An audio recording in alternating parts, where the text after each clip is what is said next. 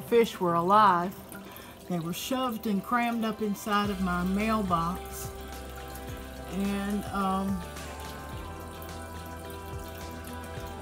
anyway, I'm letting them acclimate to the aquarium at this time. They are highly stressed.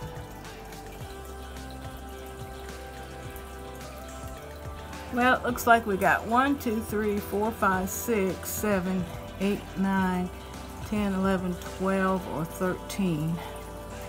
And we've lost the Dumbo ear trait. I don't see any Dumbo ear. These might be the mosaics.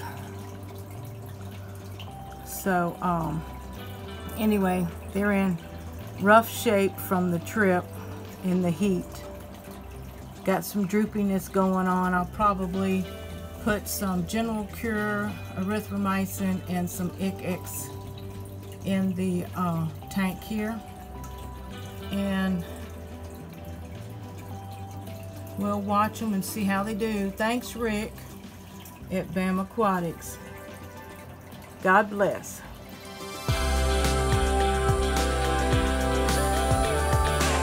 The light is not very good, but I wanted to let you know that they really liked being released into this tank, which was very nicely cycled. I was very pleased. I used old filter media, old substrate, old plants, old driftwood, and it's been up and running almost a month now or more.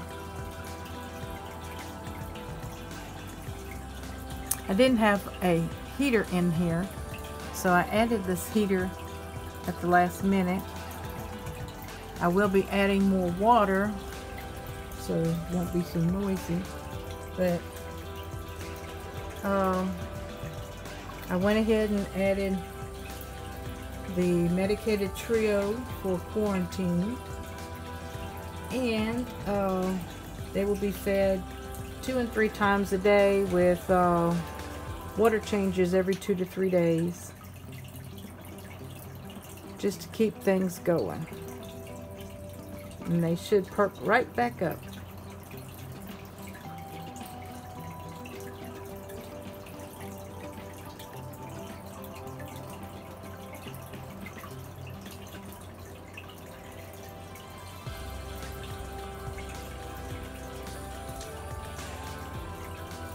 I also added 2 males to the tank that I will film later.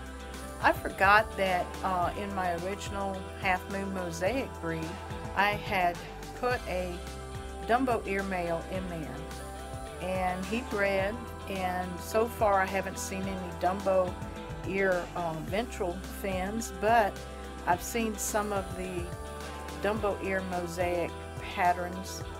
And so I took 2 of the strongest looking males that were showing signs, hoping that they have a hidden gene in them that would help bring back that Dumbo ear in these girls. So wish me luck. Updates to follow.